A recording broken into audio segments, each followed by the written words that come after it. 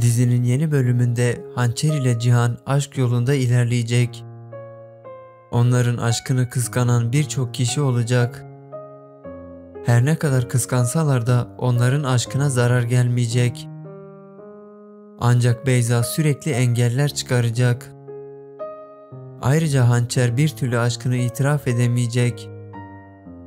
Bu durum onların birbirlerine açılmasına engel olacak. Anlayacağınız, itiraflar olmadıkça gerçekten karı koca olamayacaklar.